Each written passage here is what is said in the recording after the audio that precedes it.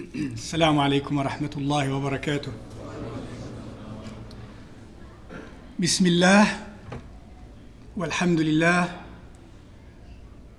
والصلاة والسلام على رسول الله وآله وصحبه ومن والاه.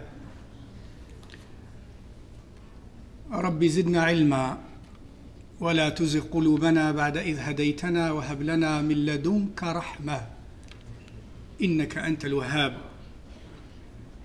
Ya Allah, increase us in knowledge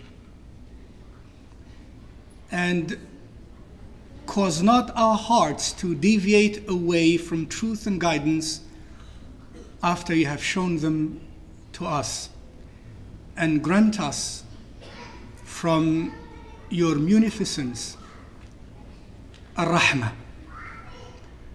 And the theme of this conference is Rahmah. And I would like us to collect our thoughts and minds and think of this, that if we leave this conference with a change of mind, and of heart, where we have sensed that Rahmah is very essential in the life of a Muslim, and we leave here with a resolve and commitment to reflect Rahmah to the best of our ability in every aspect of our lives, then we have learned something very important, and then this conference would be termed as successful, insha'Allah ta'ala. As we learned today in Khutbatul Jum'ah, that Rahmah is a universal law by Allah subhanahu wa ta'ala, that He prescribed upon Himself to be Rahim. He made it, in other words, mandatory upon Himself to be Rahim. كتب ربكم على نفسه الرحمة, as Allah subhanahu wa ta'ala instructs. Your Lord prescribed upon Himself Rahmah, and that He is Ar-Rahman and Ar-Rahim, the loving, the one that owns love and compassion and mercy, and Rahim, and the one who dispenses of Rahmah, gives it as well. And then we learned that He made it a universal law amongst His creatures and a divine attribute of His law, that all His messengers and anbiya are to be ruhama. And thus the very message of Islam was summarized in one ayah, the way of that message. Remember, the path by which to attain ubudiyya lillahi azza wa jal was always by Rahmah. And therefore qawluhu azza wa jal, وَمَا أَرْسَلْنَاكَ إِلَّا رَحْمَةً لِلْعَالَمِينَ. And this linguistic usage of ma illa in the Arabic language implies hasr. In other words, the message of Muhammad sallallahu alayhi wasallam and his way can be reduced and contained in one word, Rahmah, to the worlds in plural. Human beings, all human beings, and jinns, and animals, and plants, as we shall see more insha'Allah tomorrow in Ar-Rahmah and the Sunnah. And said He subhanahu wa ta'ala, وَرَحْمَتِي وَسِعَتْ كُلَّ شَيْءٍ. And my Rahmah encompasses everything. And the word كُلَّ شَيْء is very important here, because it not only includes human beings, but it includes things, including constructs, intellectual constructs, including law. كُلَّ شَيْء وَرَحْمَتِي وَسِعَتْ كُلَّ شَيْءٍ. And thus, as we learned, He made it subhanahu wa ta'ala mandatory upon His creatures. And thus said Rasulullah sallallahu alayhi wa sallam, speaking on behalf of Allah subhanahu wa ta'ala, لا يرحم الله من لا يرحم الناس. He who or she who does not show rahmah to people should not expect rahmah from Allah. And please do not translate rahmah as mercy. Please. Rahmah is more than mercy. Rahmah is love, is compassion, is mercy altogether and more. Rahmah comes from the root rahim in the Arabic language, which means the womb of a mother. And that's the best way I can translate it. The word, as I said, mercy, when it is translated to mean rahmah, sometimes is even negative and derogatory and offensive in some cultures, including here. I don't need your mercy, I want your love, say they. Which is true sometimes. Because many Muslims, unaware of this cultural reality and linguistic reality of the word mercy and of the word rahmah, translate rahmah all the time as mercy. I beg of you, don't do that. And that's why you hear someone saying, the word, you are about mercy, you're not about love.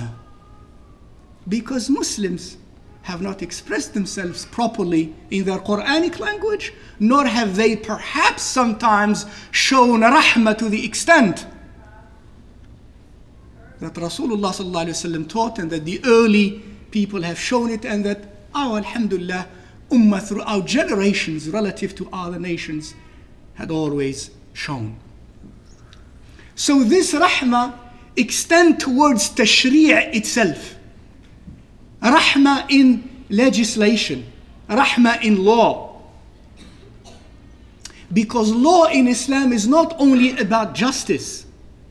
No. And as I said earlier today, only human-made justice is deprived from rahmah.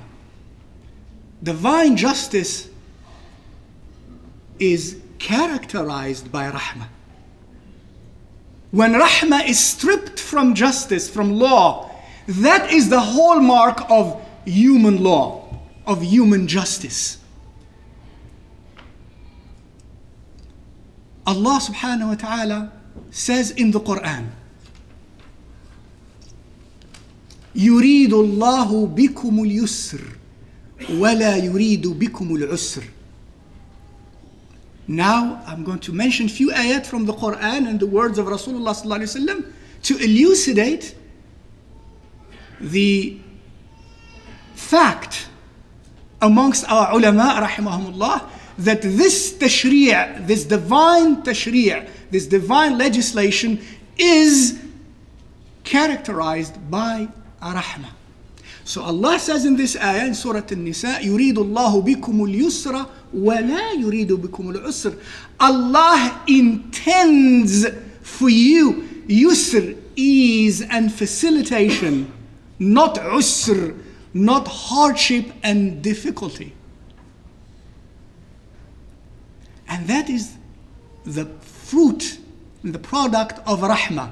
Taysir in law is the product of rahmah. Ease and facilitation in law is the product of rahmah. So Allah says, expressing the intent of the law, because Allah says, يريد يعبر الله عز وجل هنا عن إرادته في خلقه بل وفي التشريع فيقول يريد الله بكم. Allah expresses His intent behind His law and behind His creation. And that very word expresses the intent of the law when He says it intends to ease and to facilitate, not to complicate and to make things hard. Unlike what many, if not most of us think sometimes, that if a solution to a problem is not complex and difficult, I doubt that this is Islamic. I feel uncomfortable. Please, Ya Shaykh, give me a solution that is challenging and hard, then I feel comfortable that it is Shari'ah and Islamic. Whereas Allah in the Qur'an says the opposite. And this is one ayah amongst many. Allah says, no, my Shari'ah is for ease and facilitation, not for hardship and complication. Definitely, many of you know, if not all of you know, and this would be a reminder therefore, that shurut al-taklif, in other words, the prerequisites for a person to be legally responsible in Shari'ah. من شروط التكليف القدرة والعلم. أي لا تكليف, the rule says, لا تكليف إلا بمقدور ومعلوم. To the extent that the fiqh law says, there shall be no person legally responsible, in other words, in Shari'ah, except by that which is knowable and that which is within his or her capacity. What is this if it is not Rahmah? What is this if it is not Rahmah? Of course, you all know, and you should know, the text that says, لا يكلف الله نفسا إلا وسعها. Allah will never hold any human being responsible by that which he or she cannot bear. And thus the rule says, there shall be no taklif except by that which is knowable and that which we are able to deliver, as an expression of his rahmah subhanahu wa ta'ala. And therefore, as a result of that, tashri'u rukhas in Sharia, the legislation of concessions and laws for special circumstances, is a hallmark and a trademark and a feature of this Sharia. In other words, when something is haram or something is wajib or obligatory, it is not under all circumstances. In other words, this deen is not, this Sharia is not harfiyah, is not literalist. Because if we follow the letter of the law only, then whatever the letter of the law says, it will be applied under all circumstances. But tashri'u al-rukhas, the very legislation in this deen, in this Sharia, of concessions of rukhas, is definitive proof for the rahmah in Sharia. And that rukhsa is not only on issues of ibadat, such as salah and siyam, but also in issues of adat and mu'amalat, in issues of trade, of business, of commerce, of politics, and on and on. For fiqh encompasses every aspect of life, by the way. There is nothing that can be outside the realm of fiqh. Fiqh, in its study, encompasses every matter of life. Sharia encompasses every matter of life. And thus, when you are traveling, as many of you are today, we are allowed to perform qasr and jama' of salah. What is that if it is not taysir, if it is not rahmah? When we are traveling, we are allowed not to fast. When we're sick, we're allowed not to fast. When we have hardships in performing our salah on time, sometimes, I'm not giving fiqh here and details, we're allowed to perform jama' under some special circumstances, if those circumstances lead to some sort of inconvenience or hardship, let alone necessity. What is that if it is not rahmah? And why reject the rahmah of Allah subhanahu wa ta'ala? And as a matter of fact, not only Allah subhanahu wa ta'ala made the use of concessions part of law, an integral part of law. But on the contrary, he loves, yuhib. Subhanallah, look at this beautiful addition here. Inna Allah yuhibbu an tu'ta rukhasah kama yuhibbu an tu'ta azaimah. As Rasulullah sallallahu alaihi wasallam taught, that Allah indeed prefers and loves those who make use of his concessions, as he loves those who adhere to his regularities, to the regular laws under regular circumstances. He loves those who abide by them, but he loves those who make use of his concessions. See, this is not human. Do you follow me? Human beings don't do things this way. Human beings, you know, want things to be very hard. And we shall see more examples as we go along. That's why when it comes to necessities, فَمَنِ اضْطُرَّ غَيْرَ بَاغٍ وَلَا عَادٍ فَلَا إِثْمَ عَلَيْهِ. Allah subhanahu wa ta'ala says in most explicit terms,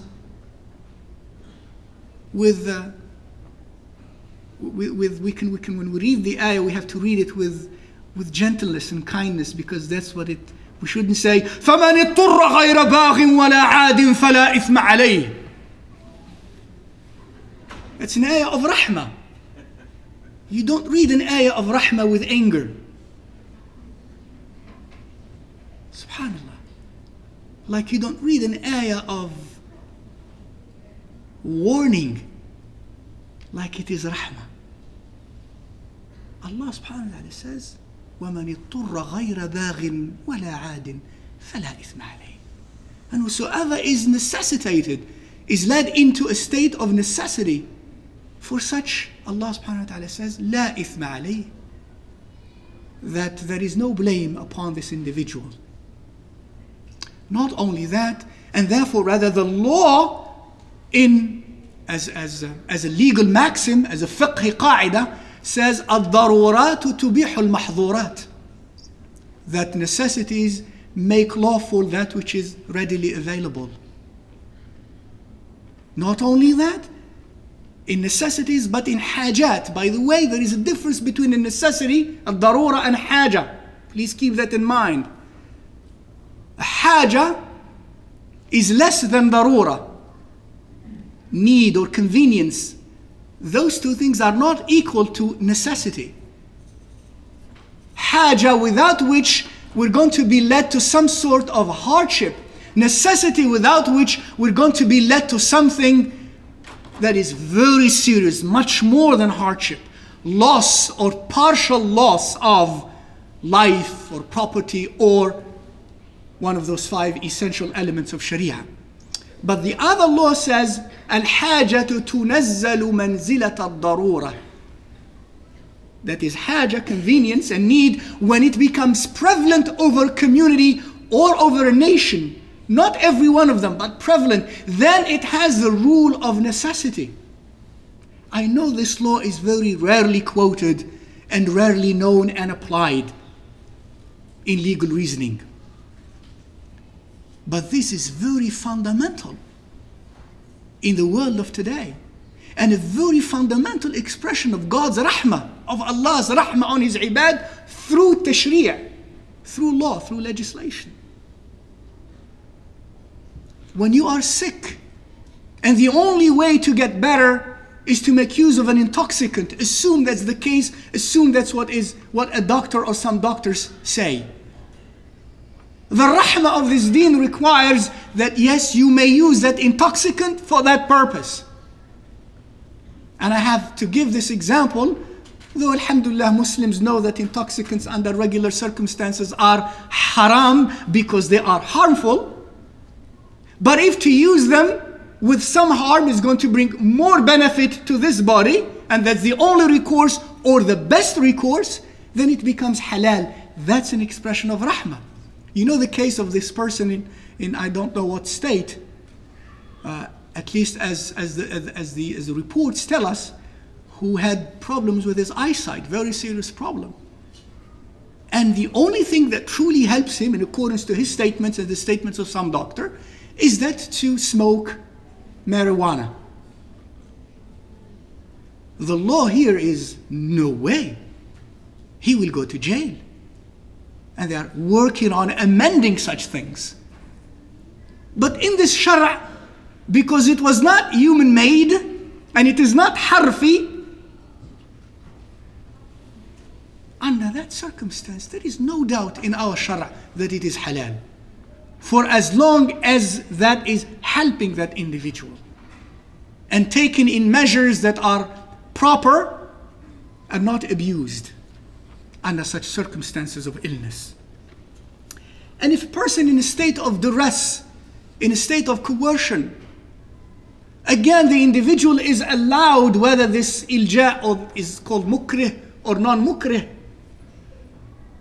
whether this state of duress is compelling or non-compelling, there is also rukhsa, there is concession, subhanallah.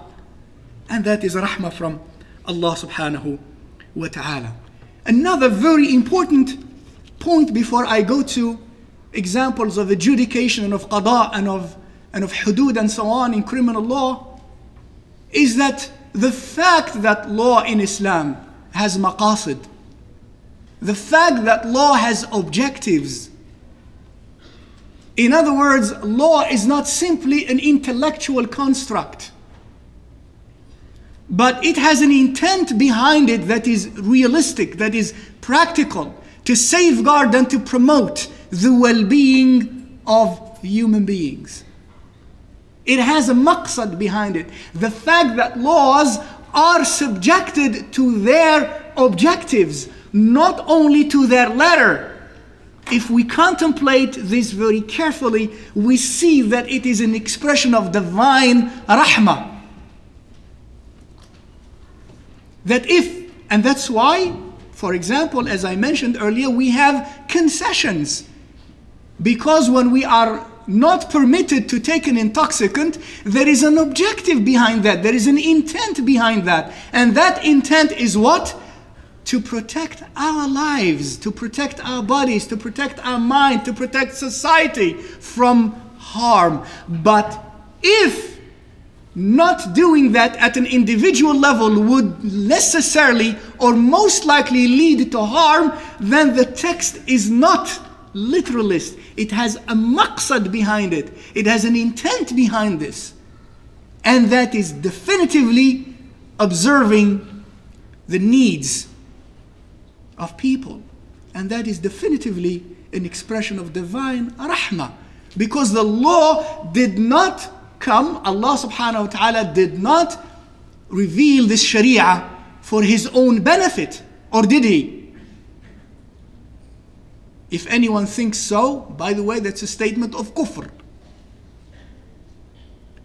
Since He did not legislate it for His own benefit, and since He does not legislate in vain without purpose, then He must have legislated for the well-being of man. That's one of many arguments. Some are very textual and very explicit.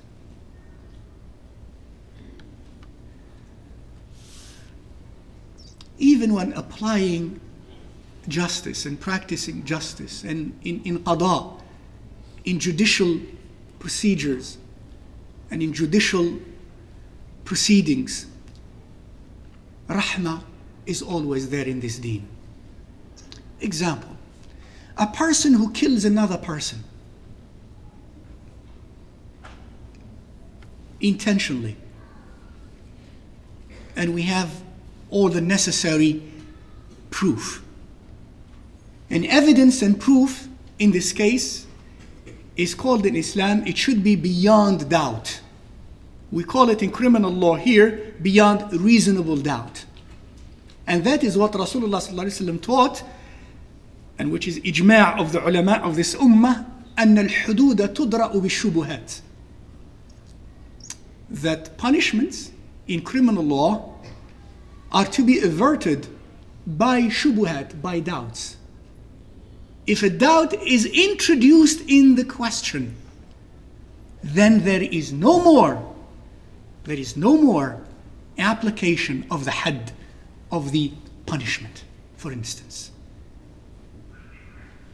Justice is sought. Justice is very important. But at the same time, because we're human beings that are fallible, if you find a shubha, and Rasulullah ﷺ puts it in the affirmative statement, in the command form, إِدْرَاءُ الْحُدُودَ بِالشُّبُهَاتِ, avert indeed punishments by shubuhat, by doubts. In other words, the Muslim judge is to look for shubuhat, not to assume there is no shubha, but to look for shubuhat.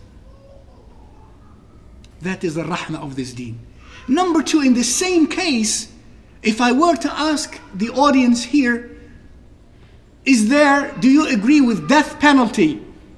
Does Islam condone death penalty? Is there death penalty in Islam?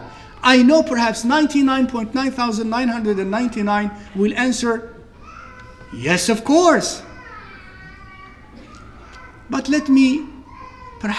allow me bother you. Are you ready to be bothered? My answer is no. Islam is not for the death penalty here. Why? Death penalty is not equal to qisas. Many people make this mistake. Death penalty is not equal to qisas. Number one, death penalty, when you have a case of murder, then you have the state versus the individual, versus the accused. In Shari'ah, it is not the state versus the accused, it is the family of the victim versus the accused. هذا حق من حقوق العباد، أو حق اختلط فيه حق الله وحق العبد وكان حق العبد فيه غالبا.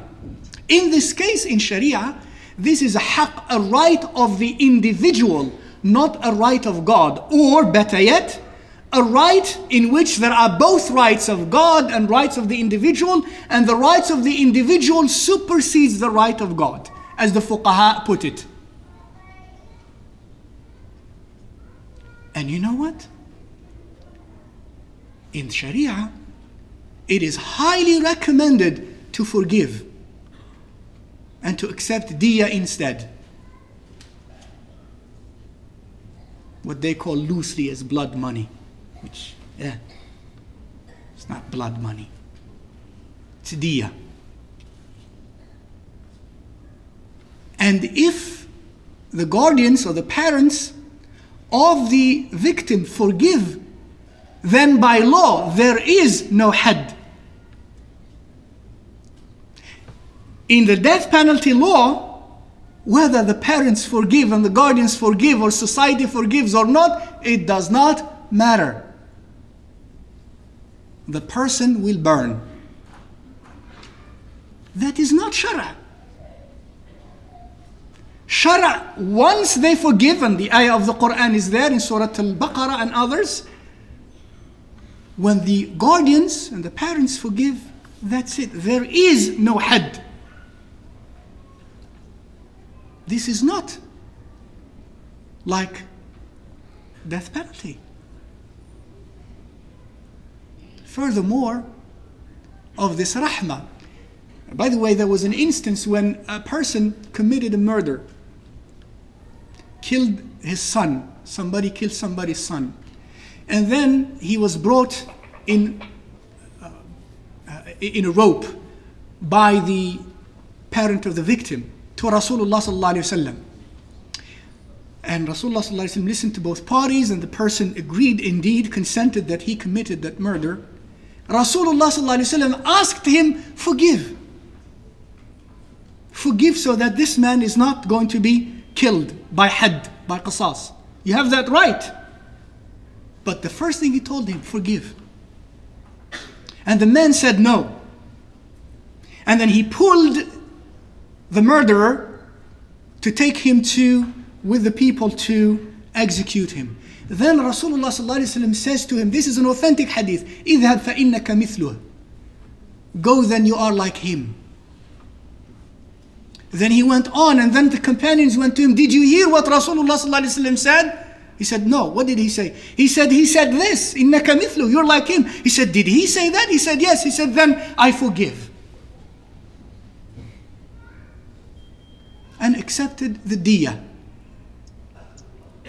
And accepted the diya. This is the application of justice with rahmah. And even the diya, now the diya usually is mandated in a case when there is no execution, or when a person has committed a murder that is inadvertent, that he did not mean it, or she did not mean it, it was a mistake. And assume that is proven like that in a court of Shari'ah, in a court of law. Then in this case, there is no imprisonment for 25 years, or for 5 years, or for 10 years.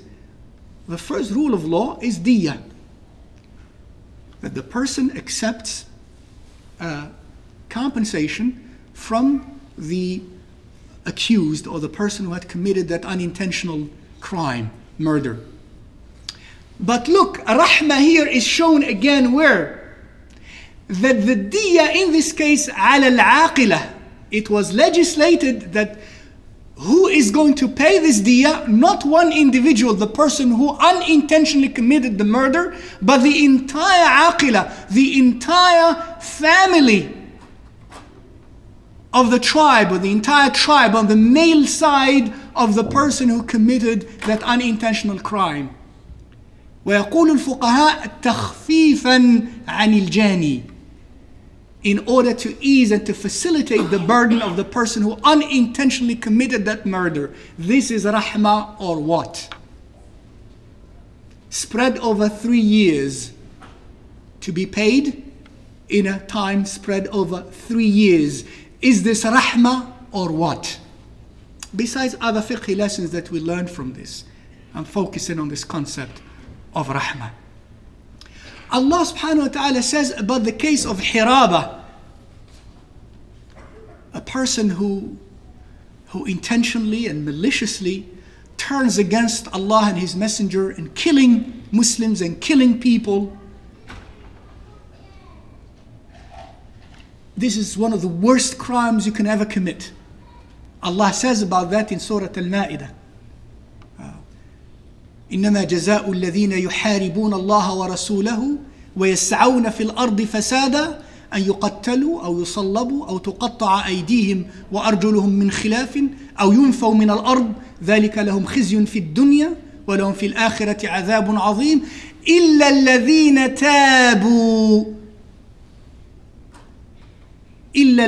تابوا من قبل أن تقدروا عليهم فاعلموا أن الله غفور رحيم.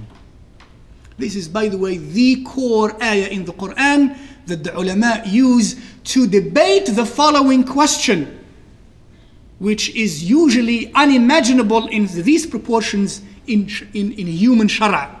Namely, what is the place of repentance in averting punishment? And here all the ulama agree that in this case of hiraba, like those people in the time of Rasulullah sallallahu alaihi wasallam who were granted sanctuary by Rasulullah sallallahu alaihi wasallam and honored and given provisions and sustenance, who went with the shepherd, killed the shepherd, crucified the shepherd, took out his eyes, tortured him, and stole the property. This is that case in which this text came. Yet Allah, look, subhanAllah, Allah in His rahmah says, but if such people, and He speaks of their punishment, but if such people express tawbah before you get to them, then know that Allah is oft forgiving, oft rahim. And thus the ulama agree that they will not be executed, they will not be killed, that maximum punishment will not be applied to them. And since this is the case in hiraba,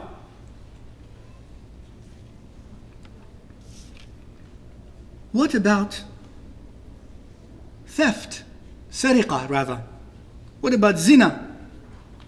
What about other practices that are considered criminal in Shari'ah?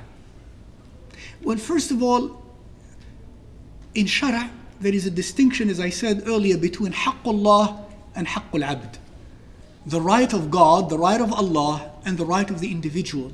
And sometimes the right of the community is called the right of God, to emphasize its importance. And it is well established in our Shari'ah that when it comes to the right of Allah, that right is forgiven by repentance, by true repentance. When it comes to the right of the individual, it is forgiven only by the permission of the aggrieved party. Only by the permission and the forgiveness of the injured party. So if you have a case in which both are there, and there is genuine tawbah, then the Shari' leads, and the Qadi will of course look into the situation very carefully, and the court will look into the situation very carefully. And then if there is genuine tawbah, the right of Allah is forgiven, and the right of the individual is forgiven only if the aggrieved party, the injured party, the individual injured party, for instance, or the individual injured forgives. Now, in the case of Sari'ah, Sari'ah is usually translated as what? Theft, which is a very bad translation. Sari'ah is not theft.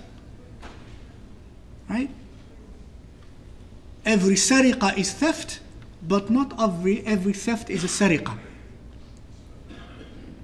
And we don't have the time to go into those details as to why.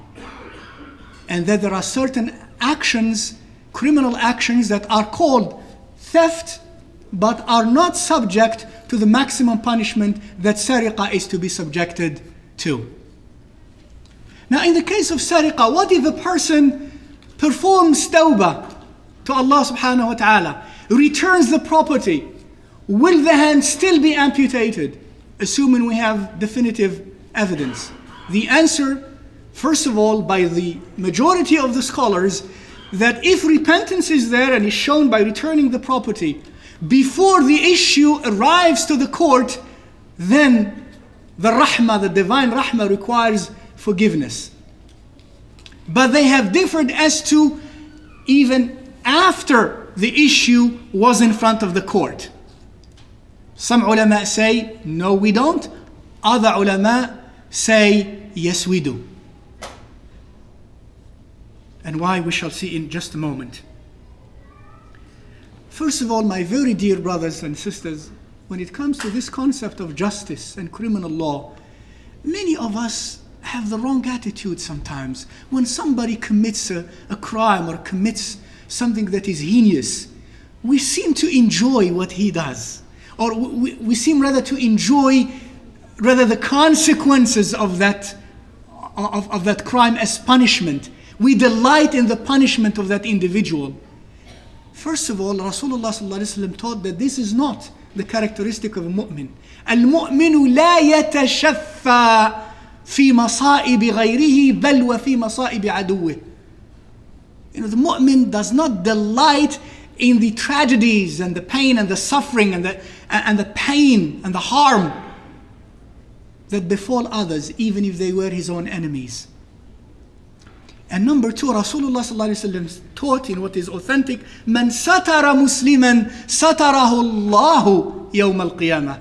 Whosoever covers up the fault of a Muslim, including such faults that are criminal in the Shari'i context, and they were not made public, that the first reaction of a Muslim towards especially another Muslim and another fellow human being in general, as long as it is not public and audacious, then is to cover up, to hide, not to expose. So whosoever hides the faults of others, said Rasulullah sallallahu alaihi wasallam, Allah will hide his fault in the day of judgment. That's very important. What is this if it is not a rahmah? It is not you go and spy on people and you have to tell the court what happened. That is not divine shara', that may be human shara'. not divine Shari'ah. As a matter of fact, in concealment, in concealing the mistake, the ulama speak of the probability of tawbah. In other words, how may we sometimes detect a probable indicator of tawbah if passage of time elapses, with passage of time, and the person did not come out public with that, and a lot of time has passed, then that is an indicator of tawbah. That would be called a shubha. So refined were they by the Shari'ah, by Rasulullah sallallahu alaihi wasallam, that even as Abu Hanifa, for example, rahimahullah, and some of his school ulama argued that if the evidence is delayed too long to be brought to court, then that is reason for removing, for averting the had. And that he calls a shubha. That is shubhatul ithbat, shubha in evidence. Not only that, he argues, and others rahimahumullah, that if even the execution of the verdict of punishment, of maximum punishment, is delayed for no compelling reason, then that should be ground for averting the had. Because he argues the passage of time brings an element of doubt, of small probability even though, that the person had already committed tawbah. Is this rahmah or what?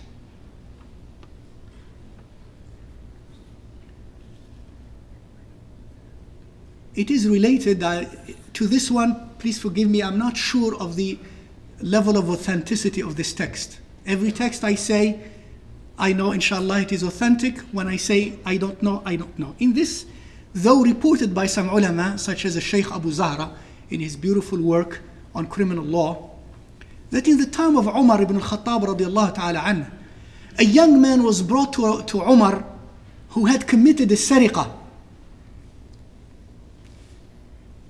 And he ordered that the hand be amputated. And then his mother pleaded, Ya Amir al-Mu'mineen, please, my son, this is the first time that this ever happened to him. Please, Ya Amir al-Mu'mineen. Then it is related that Umar said, radiallahu ta'ala anhu, Inna Allah arhamu and yakshifa sutra abdihi li awwali marra. Which means, O woman, indeed, Allah is much more rahim, much more compassionate to expose the mistake or the sin of his abd because of one time. Go. Rahmah in applying justice. It is not without rahmah. When there is no rahmah, that is human law. That is not divine law. Justice is paramount, but justice without rahmah and without hikmah is not divine either. Is deficient. As a matter of fact, 2 more texts and I quit, and we can spend hours, wallahi, enjoying the beauty of the Shari'ah and the rahmah in this Shari'ah.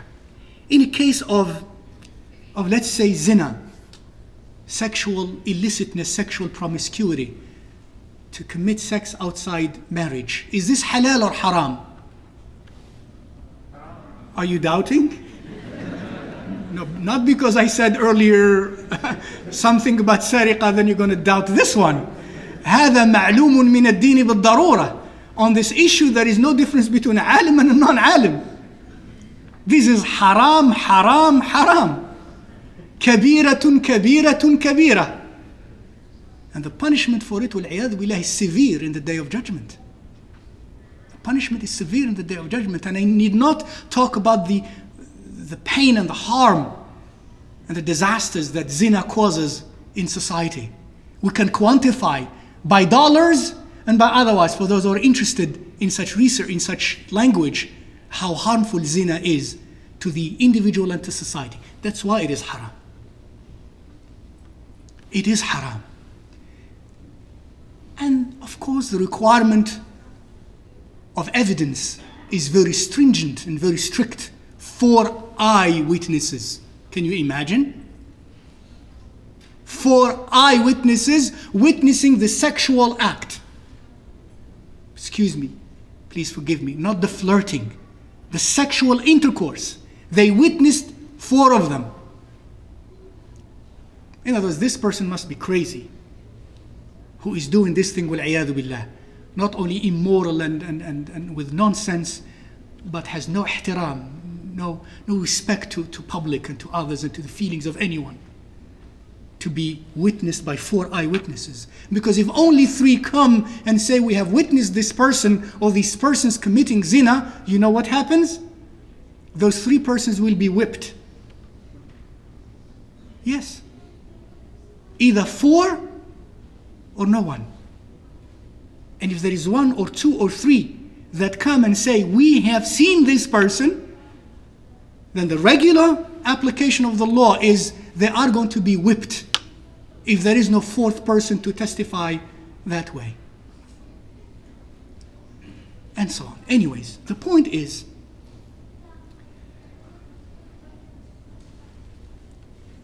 if there is tawbah, would the application of law here also include zina?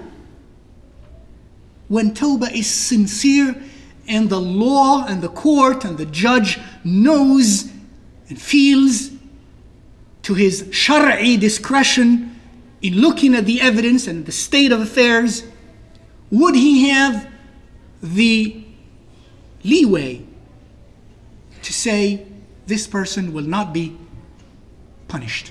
And of course, we don't apply Shari'ah nowadays anyways. So this still remains a theoretical question as far as we are concerned in this society and almost everywhere. Well, again, the ulama are, is it before he was caught or she was caught, or after they were caught? After they were caught, meaning after the case arrived to the court with all the evidence and so on. Here again, the ulama differ. One group of ulama requires that the person expressed true repentance with its signs before the issue came to court. The others say it does not matter. Let me give you an example. There was a man, this hadith is authentic, reported by Imam al-Nasa'i and others. And a man came to Rasulullah sallallahu alayhi wa sallam, to the masjid in Medina. Said, Ya Rasulullah, asabtu haddan. And he was very explicit. He said, asabtu haddan. In other words, I've committed such crime in the balance of Shari'ah that requires hadd. It requires that physical punishment. What it was, the man didn't say. Asabtu haddan. It could be either sariqah or zina or murder, in which the Quranic texts are very explicit about hadd.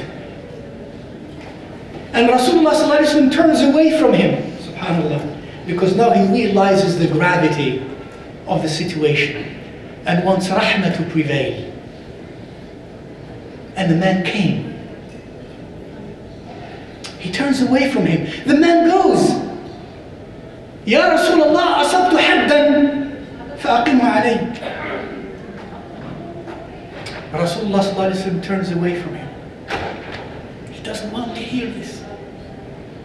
He said it a 3rd time. Rasulullah sallallahu alaihi wasallam turns away from him. And then the salah is called for. Al-iqamah for salah was called for. Rasulullah sallallahu alaihi wasallam goes, leads salah, and after completion of salah, the man comes to Rasulullah sallallahu alaihi wasallam again. SubhanAllah. What is this indicating? I leave that to you. Again, Ya Rasulullah, asabtu haddan fa'aqim alayh. I've committed a crime that necessitates hadd. Here I am. then Rasulullah sallallahu alaihi wasallam, in his wisdom, tells him, did you perform salah with us? After seeing, he read his profile, he read his inner being, his psychological profile, his attitude, his sincerest tawbah, and then he judged, sallallahu alaihi wasallam, and told him, did you attend salah with us? He said, yes. He said, go, اذهب فقد غفر الله لك. Go. Allah has forgiven you. I know you and me probably would not have done that at all. No, we would not have done that at all. That is human justice, or that is human application of justice and of law. One final example I said too, in the case of zina. And it is okay for me to say it because this had is not applied anyways. But for us to appreciate the beauty and the specialness of the Shari'ah, and that it is only our fault when Rahmah is stripped from our hearts that we are subjected to you know what. Because when there is no Rahmah, Rahmah will not be granted to us. Perhaps one of many reasons why we suffer from what we suffer is that Rahmah is taken away from our daily activities and from our appreciation of the Shari'ah. This final example, again in an authentic hadith, reported by many scholars, Ibn Majah included, and it is an authentic hadith. A woman, very early in Fajr, went to the masjid. She was alone. By the way, it is halal for a woman to go to a masjid alone. And in this hadith, a woman went to the masjid alone for Salatul Fajr. As the text says, في سواد الصبح, while it was still dark in the Fajr time. And she was attacked by a man. She was alone and she was attacked by a man, وَالْعِيَاذُ بِاللَّهِ, who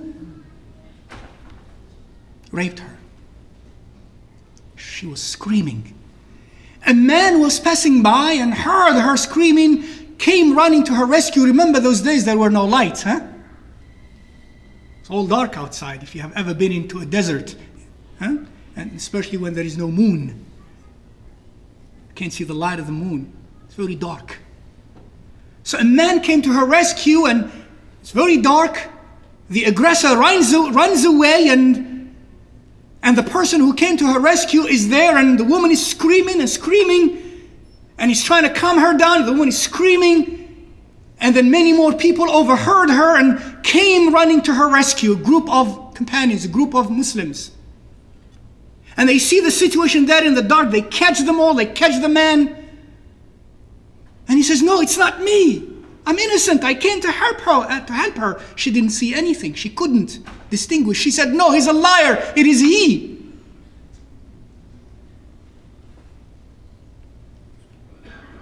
And the man was there, the third one, the aggressor also. So they all went to Rasulullah sallallahu alaihi wasallam, the entire group, and told him what happened. Regardless to go through the details of what evidence means here and how to collect it and so on and so forth, to make the story very brief, Rasulullah sallallahu alaihi wasallam adjudicated, had said, انطلقوا به فارجموه. Take him and stone him to death. I'm not going into the details here of all of that. Then the man who committed really the crime said, no, please, it is I. It is I who committed that crime, not he. Here I am. Wow. To make the story very short, Rasulullah sallallahu alaihi wasallam says to that man who originally committed the crime, and I'm just abbreviating here the story, and said to him, go, فَقَدْ غَفَرَ اللَّهُ لَكَ. Leave, Allah forgave you. And then he said a good word to the person who rescued her, and also good word to the woman. That is Rasulullah sallallahu alaihi wasallam. Umar ibn al-Khattab was there. You know what that means. Umar radiallahu ta'ala anhu wa ardah. But if you knew Umar, when he became Khalifa, subhanallah, he was the closest in fiqh to Rasulullah sallallahu alaihi wasallam. That man became something else. Umar radiallahu ta'ala anhu was there and said, Ya Rasulullah, urjum alladhi zana, aw alladhi i'tarafa bizina. Ya Rasulullah, at least stone to death the person who confessed. And there is a confession here, it's clear. Rasulullah sallallahu alaihi wasallam says, no. لا. لأنه قد تاب إلى الله. Because he truly repented to Allah subhanahu wa ta'ala. Many fuqaha, let alone regular people, feel very uncomfortable. So one alim said to them, I understand if your hearts feel uncomfortable. إذا لم تتسع لها قلوبكم نعم فذلك أولى لأن قلب عمر بن الخطاب لم يتسع لها. I understand if you feel that way, because Umar himself رضي الله تعالى عنه وأرضاه, his heart was not that wide to be that rahim. But the rahmah of Allah was more than enough. The rahmah of Allah could contain even that. Not the rahmah of the best even of individuals, but the rahmah of Allah could contain that. So the qadi here, Rasulullah sallallahu alaihi wasallam as a qadi, applied the law with such rahmah, because this person who came now and confessed that he truly was the perpetrator, he asked for repentance and for forgiveness. He was ready to die and to save the life of that innocent Muslim. All of this cannot be disregarded by wise law, let alone by divine law. So this is a powerful example, not only of rahmah, but of hikmah, but of maslahah. And I therefore conclude by saying in this presentation about the rahmah of Allah subhanahu wa ta'ala permeating every kulla shay, including law and the application of law in all aspects of life, I conclude by a very powerful statement of one of the most powerful ulama of this ummah, amongst many others, summarizing, in other words, that which perhaps most ulama, most enlightened ulama of old would agree to, coming from the teaching of Rasulullah sallallahu alayhi wa sallam, defining or describing Shari'ah. And I said it earlier in khutbah, I believe I did, and I remind you of it and myself here as well in conclusion. He said, rahimahullah,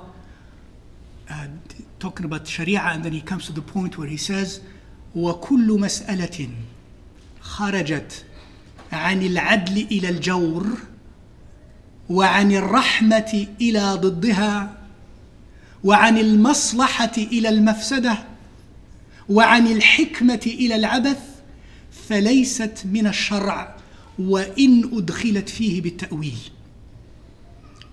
He says, rahimahullah, summarizing, I believe, not only rahmah, but the other elements that are characteristics of Shari'ah, namely adl, justice, hikmah, wisdom and farsightedness and purpose, and maslahah, and the well-being of people. When he said, and therefore, speaking about Shari'ah, and therefore, every issue in this life that we deal with and the way we address it.